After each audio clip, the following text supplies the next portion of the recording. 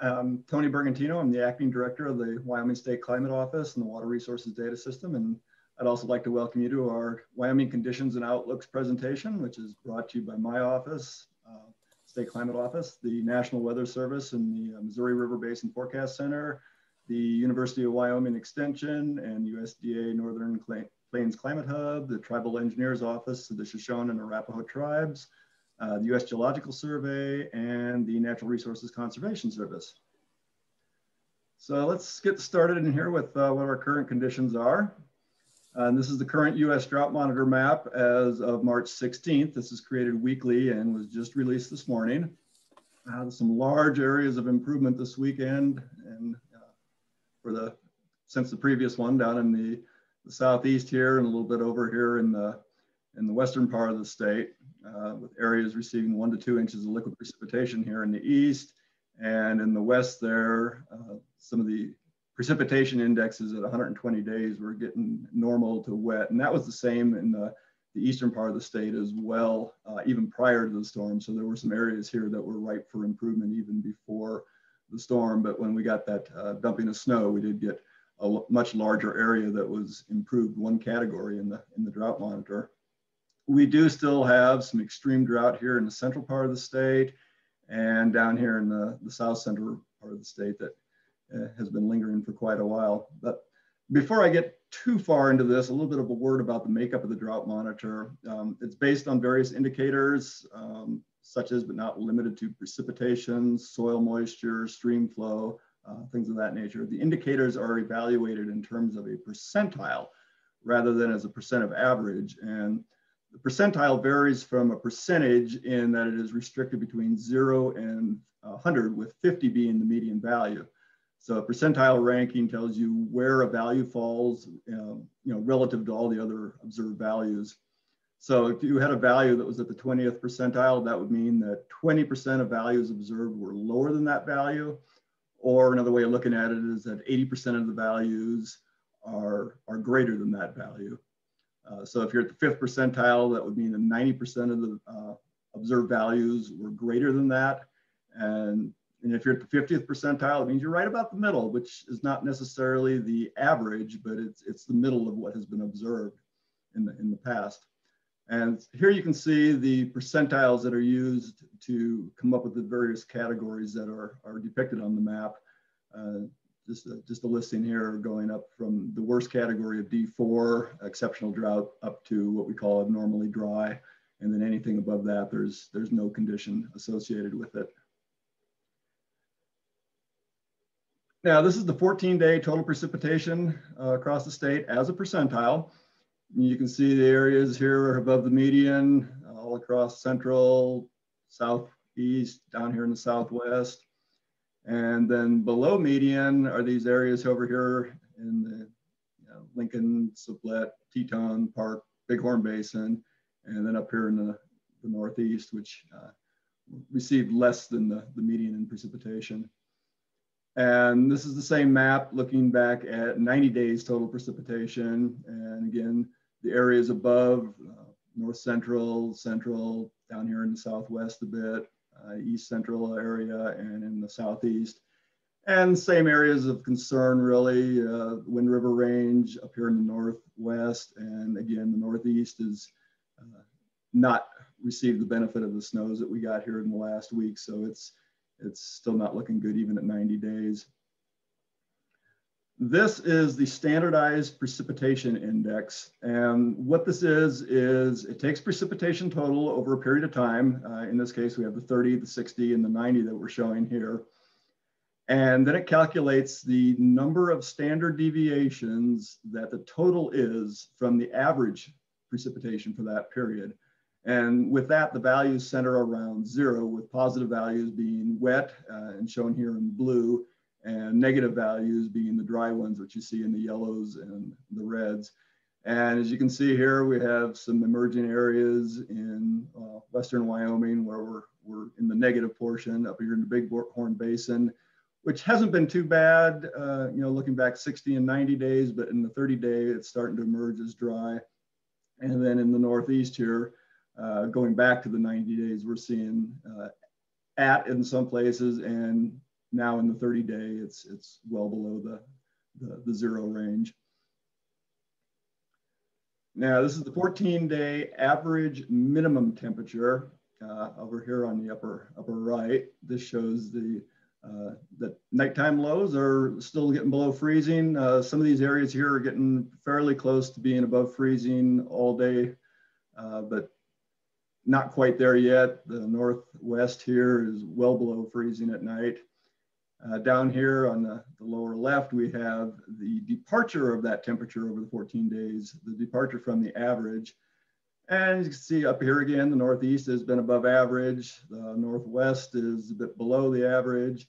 And most of the state is, although above average, it's only 0 to 3 degrees above, with a few pockets here that are below the median. And this is showing us the 14-day maximum temperature. And here you can see that with the exception of the high elevations and the wind and the bighorn, a little bit up in here, and that the daytime temperatures pretty much across the entire state are getting above freezing. So we're getting sort of a cycle of melt, freeze, melt as the days go by. Down here on the lower left, we have again, the 14-day maximum temperature, but this time shown again as the departure from normal. And again, you have the northeast here above the average. The northwest here is also above the average. Quite a large chunction here of the eastern plains, Fremont County, down here into Sweetwater are below average, with the rest of the state being about 0 to 3 degrees above the average. This is the basin-wide snowpack. This is based on the NRCS snow telemetry sites. So this is the high elevation stations. And this compares last week or 2 weeks ago over here on the left to what we are here on the right after the storm we had this last weekend. And you can see quite a bit of improvement here in the east. In fact, everything to the east of this red line, red squiggly line, went up, with the exception of the tongue up here, stayed about the same. It has declined a little bit. It had gone up above what it had been 2 weeks ago, and then it's come down. The western part of the state over here behind the red line has decreased, unfortunately, but the snow was as I say here, a great benefit to the eastern 2/3, 3/4 plus of the state. This is also snow water equivalent, but this is the modeled snow water equivalent. So while the previous slide was taking from actuals of the high elevation snow telemetry sites, this is modeled from multiple readings, CoCoRaHS observations, Weather Service observations, all around. And again, here's a comparison from 2 weeks ago over here on the left, where most of the plains up into Fremont County, part of the Bighorns, was way down in less than the 10th percentile as far as snowpack. And then we had the storm this weekend, and lo and behold, quite a bit of improvement again. Bighorn Basin, unfortunately, and you saw that in the previous slide where we had this area of concern up here, and this is part of why, because it missed out on the snows that we saw this weekend. And so the snow water equivalent down at the lower elevations is a lot more depleted than the rest of the state over here, looking at especially the eastern plains where we got the part of the major dumping. And even the area along here on the I-80 corridor picked up quite a bit, as you saw with the fun they had shoveling all that and plowing that all out. Now, what has this done in terms of soil moisture? That's a good question. It has really improved things over here in the east.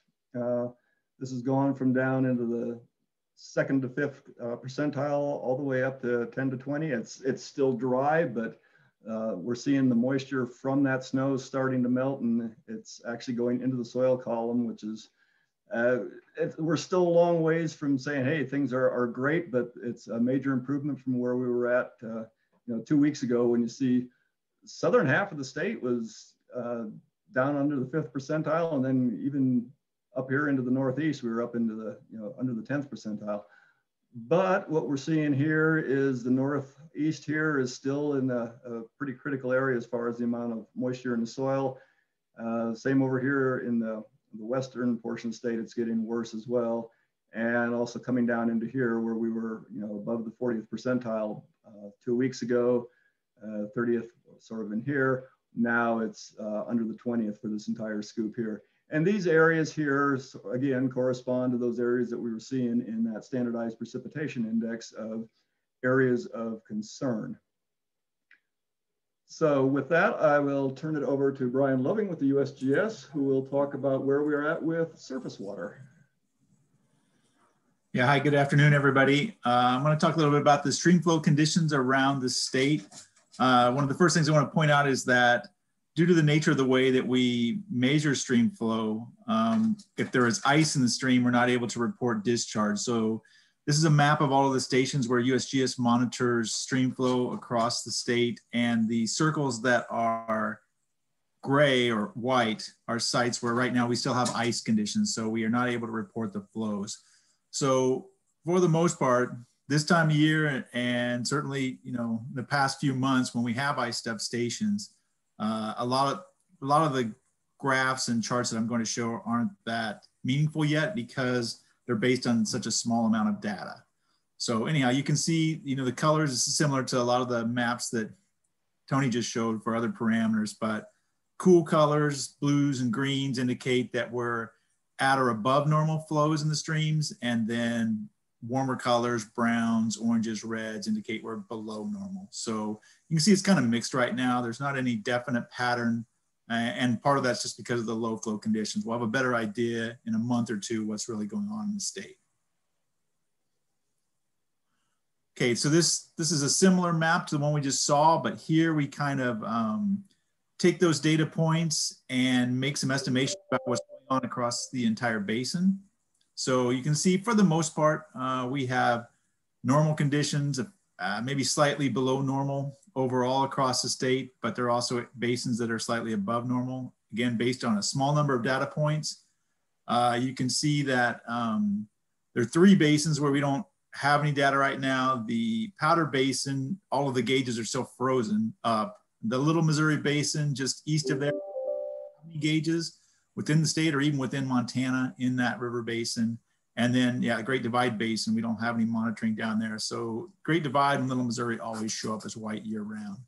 But again, as in a month or so from now, next month when we meet, we'll probably have some much more meaningful information in this map, and it'll be based on a lot more data.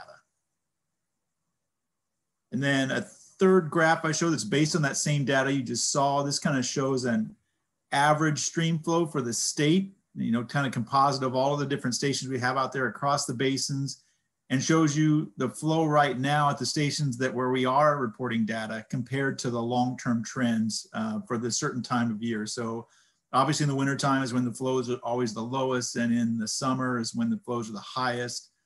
You can see that black trend line where the red dot is on it right now. We're starting to actually move into, with the stations that are reporting, and again, it's a small number right now, but we're starting to move into below normal conditions. Tony explained percentiles, and we're in the 10 to 20, around 10 to 25th percentile in flows right now. Actually, we're probably around the 25th percentile, kind of in that area, but the trend isn't good right now. And hopefully things will get wetter. And again, as we get more sites online and the ice moves out, we'll have a better picture of what's going on. And then I have one last slide for you. This is looking at the reservoir. This is a product from Tony's office. We've got all the reservoirs around the state, and you kind of get a condition of how the percentage full they are based on the amount of blue that fills up in the little rectangle. So really, I've got the big map on the left shows the current conditions, or the conditions as of yesterday. And then on the right, we have the conditions from a year ago. And really the conditions are pretty similar between the 2 years. Maybe we have slightly less water stored this year at this time than we did a year ago. The most notable reservoirs that are a little lower are Seminoe, Pathfinder, Palisades, Big Sandy, and Woodruff Narrows. And then also the larger Colorado River Basin lakes downstream, Lake Powell and Lake Mead, they're also significantly lower. Well, volume-wise, they're quite a bit lower than last year compared to what we have in our reservoirs. So reservoir conditions are down a little bit, and stream flows are kind of the same story. So as far as stream flow goes, that's all we have right now. Thank you. Next, Brandon Reynolds will talk to us about conditions on the Wind River Reservation. Yep. Thanks, Tony. Yeah, so again, I'm not the quantitative guy, but just have been speaking with some of the producers here on the reservation. And as Tony alluded to, we picked up some pretty good moisture, really good moisture compared to anything we've had recently. So, doing pretty good for the near term. I talked to one producer last night and he said, we've had 2 rounds of snow here on the reservation. We didn't just get one big slug like a lot of the state did recently. But after the first snow, he was out plowing for calves and hay. And he said the ground was still really dry underneath after that first snow. But after this more recent storm, it was real, wet and mucky to depth. So like Tony said, that soil moisture is finally starting to get in there, which is good. The foothills and the mountains received pretty significant snow on the reservation, but really good to see it out in the basin. The fields and ditches and the range definitely needed the moisture, and not just when snow melt came off later this year. So definitely doing better than we were. We're at about average for the snow tells on the Wind River Reservation. That's not all the Wind River Basin, but that's where we're at. We had our water board meeting yesterday, but about this time last year, we were at 113% of average for the Wind River Reservation, and we ended up in a severe drought. So we're definitely not out of the woods yet, but we'll take every little bit we can get. So things are looking a lot better than last week and earlier this winter. So the other thing I've talked to the producers around here about, sorry, Tony, is the hay prices are still really high. So this moisture helps in the near term, but it didn't change a lot of the problems we saw coming out of the drought last year. So hay prices are high, range isn't good. This moisture helps, but definitely not out of the woods yet. The other thing we've seen is not a real significant uptick in runoff. A lot of this water has went into the ground and isn't making it to the streams, but that's good. So like I said, just happy to see the snow, and we'll keep going. And then, guardedly optimistic for more moisture in the next couple of weeks. So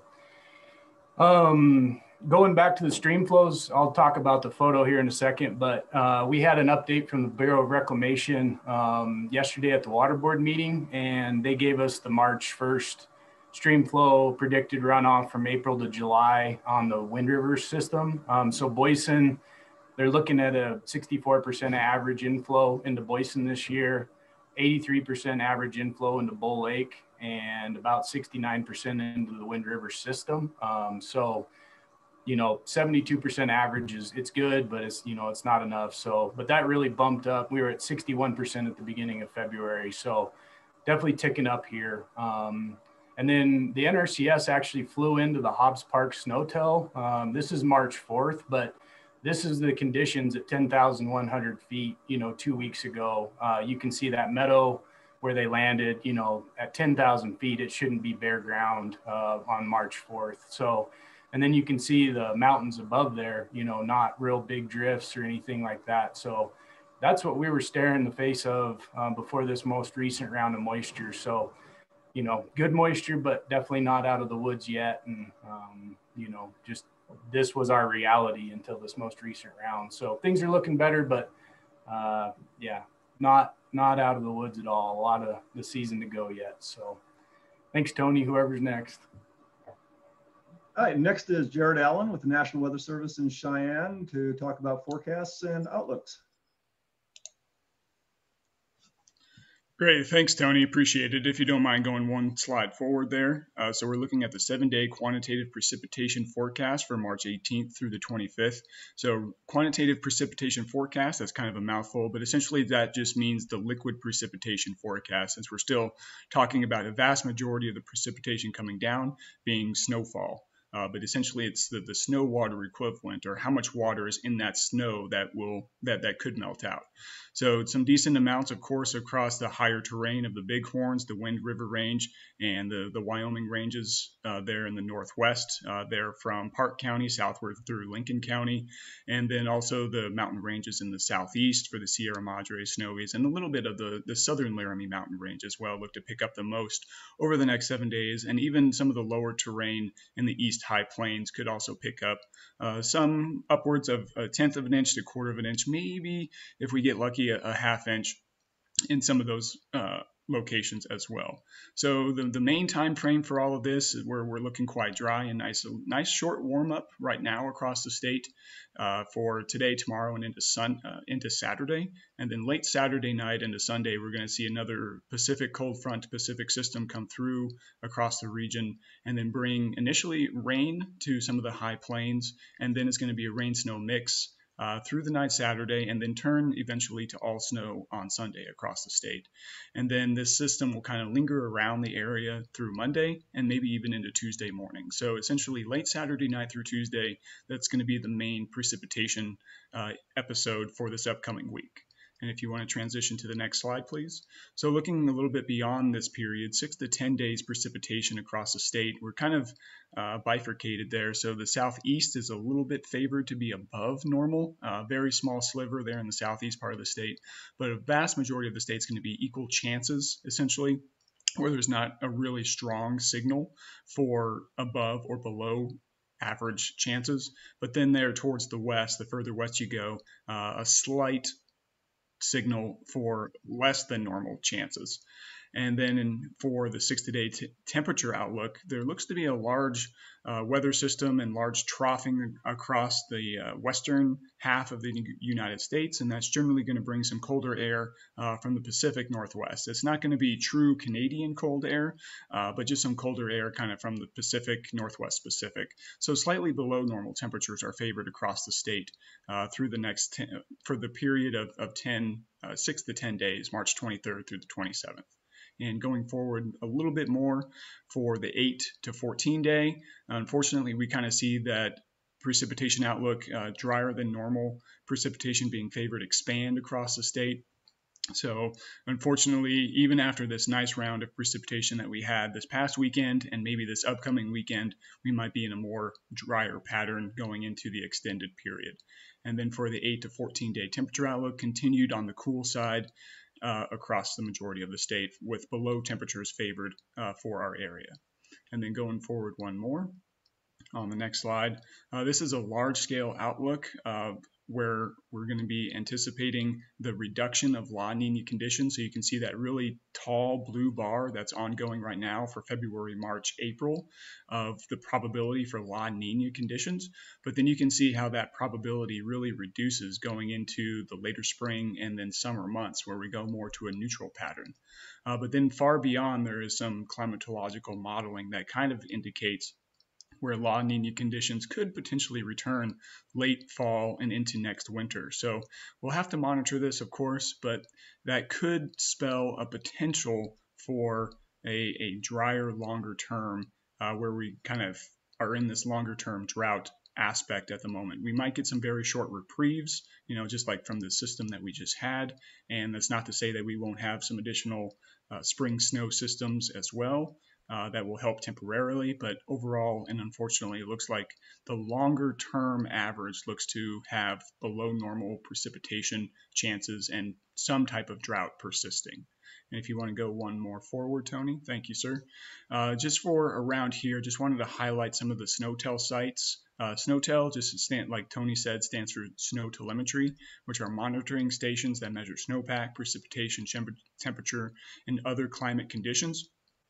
So just highlighting the North Laramie Mountains, this is Windy Peak, and just want to really highlight where we were right before this snow system and where we are now.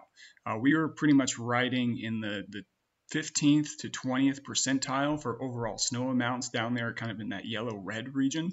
And then all of a sudden, we just climbed a huge mountain there and are now almost sitting well above the median and near the all-time maxes for this period of record for the North Laramie Mountains in this range. So that right there is a snow water equivalent jump of about 4 to 5, almost 6 inches, just based off this one storm that we had, where they picked up over 50 inches at this one site over this past weekend. But I'll also draw your attention down there towards the Wind River range that was so well highlighted by the previous gentleman, where they had seen very little snow up there across the Wind River range, up there at that 10,000 foot level from that picture. And you can see it was just setting and has been setting minimum records throughout the entire winter. So luckily they did get that little bump that you can see right there, but they're still sitting near minimum period of record numbers.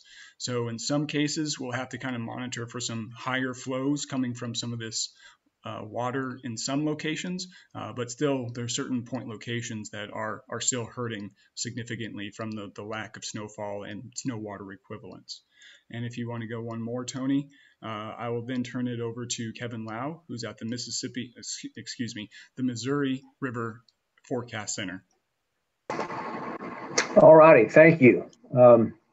Yes, so I'm Kevin. I'm with the River Forecast Center located in Kansas City. So what you're seeing here is a graphic of the state of Wyoming. Our office covers the eastern portion. The office in Portland, Oregon covers the northwest, and the office in Salt Lake covers the southeast. But we're all telling about the same story due to the lack of moisture that everyone's been talking about up to this point. Even with the recent storm that hit the eastern side, we still don't have any sort of flood risk over the next 3 months. So what this graphic shows is the what we call the long range stage outlook for the about 40 or so locations that the National Weather Service issues river forecasts for.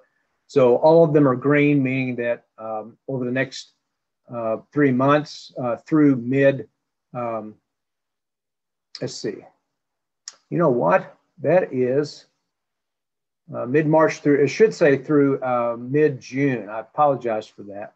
But through the mid-June, we're not showing really any chance for flooding at any of these sites.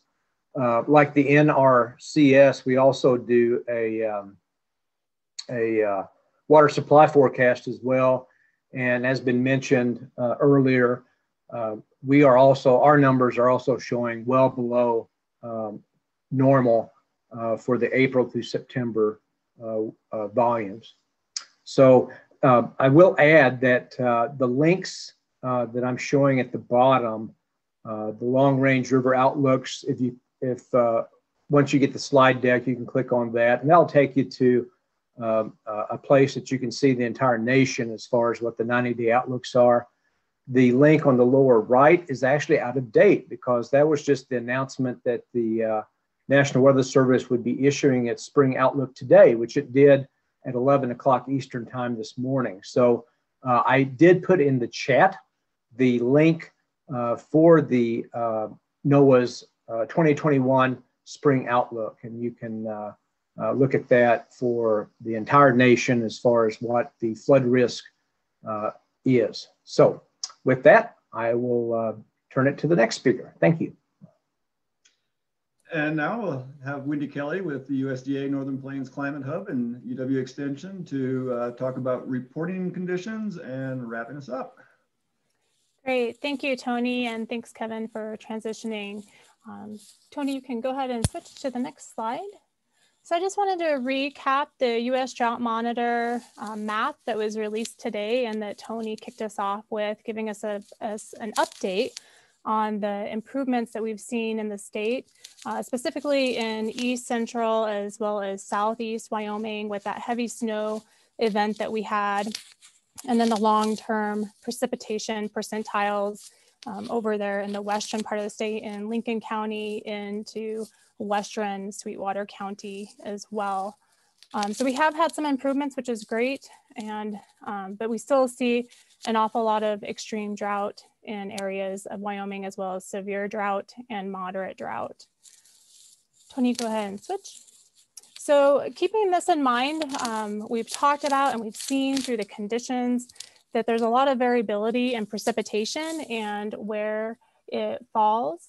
And one of the tools that we do use, or that is used to help us know where precipitation is falling or not, is CocoRaHS. If you're not familiar with it, it's a citizen science program that you can volunteer to monitor precipitation and report it ideally on a daily basis. So the map on the right-hand side of the screen are the active stations here in Wyoming. These are people that are volunteering and recording precipitation, ideally again on a daily basis about 7 a.m. And the map on the left side of the screen is the map from this morning. So you can get an idea that the little gray dots were recordings of 0 precipitation. And then there was some traces there in Laramie County, as well as Sweetwater County. Sublette had a little bit of moisture that was reported as well this morning. But there's also a lot of areas that haven't been filled in. So if you're not a CoCoRaHS volunteer, I do encourage you to consider volunteering. That's really easy. I have a phone app that I can record the precipitation that fell or did not fall on a daily basis right into my phone. And Tony Bergantino, that is with us today, he is the lead of the CoCoRaHS program here for Wyoming. So you can reach out to Tony directly, or you can reach out to myself as well, and we can help connect you and get you a standard ring gauge for this. Another opportunity to help us understand the conditions out on the ground is, next slide please, is through the Condition Monitoring Observer Report System. This is a national database where you can go in and report conditions from severely dry to near normal, all the way to severely wet. So it's the whole spectrum. And it includes reporting impacts and conditions that are, impacts to crops, livestock, fire. You can kind of see the list across the top. And the bit.ly link under the title is where you can go to report these. And the reason I want to share this and emphasize this as a tool for you, as you can see for this calendar year, we have 2 reports in the system for Wyoming. One was from January 20th and the other was from February 2nd, indicating one was for moderately dry and the other was severely dry conditions. But these type of reports are really invaluable to us. They help to raise the flag to say, hey, there's an issue here, or hey, things are going really well here now, and giving us that status update of the conditions out on the ground, because we can't be everywhere and know what's going on.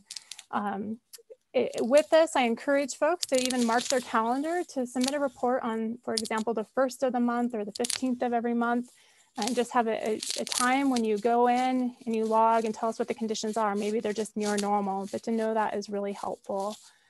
The other thing I want to offer on this is that with the Condition Monitoring Observer Report System, you can also upload photos. Pictures speak 1,000 words. And last summer during the drought, I was having individuals who would email me one picture, which is a picture that is in a point, one point in time and one pasture. And it was a pasture I wasn't familiar with.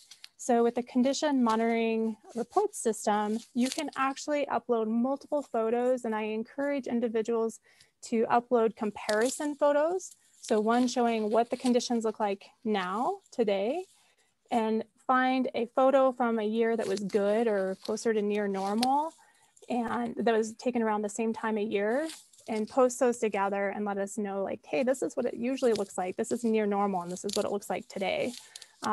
That's all very helpful for us. We do monitor this system on a weekly basis as we're looking at the US Drought Monitor, as well as the US Drought Monitor authors are also looking at this system. So again, it's a way to raise the flag and keep us posted on the status of the conditions out on the ground. Next slide. So with that, I just want to thank all of our collaborators on the presentation and the webinar today. We have the USDA, including the Northern Plains Climate Hub, as well as others that helped to organize this event, and RCS was a part of it, FSA. We also have National Weather Service, USGS, the Water Resources Data System, the State Climate Office. We also have the Tribal Water Engineers and the University of Wyoming Extension.